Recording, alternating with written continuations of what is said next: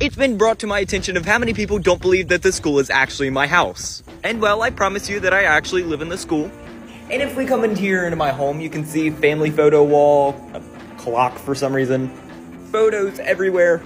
Then if we travel down the hall, we can come over to the bathroom, and well, I don't know any school bathroom that looks like this.